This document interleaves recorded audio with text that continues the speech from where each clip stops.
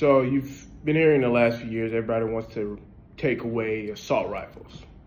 Well, the problem with this is that won't do anything. The assault rifle is not the problem. If there was mass killings and shootings with a spoon or a fork, they would blame the fork and the spoon and not the real cause. The real cause is people. All this leftist, liberal movements, letting everything go, lack of morals, lack of religion, that's why people are effed up. That's why.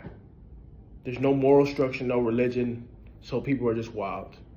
They're delusional, they're going crazy. So yeah, the gun is not the problem. That's Second Amendment right, and I think it should stay. What we need is people need to get it together and get more traditional. These are only Western civilization problems, mostly.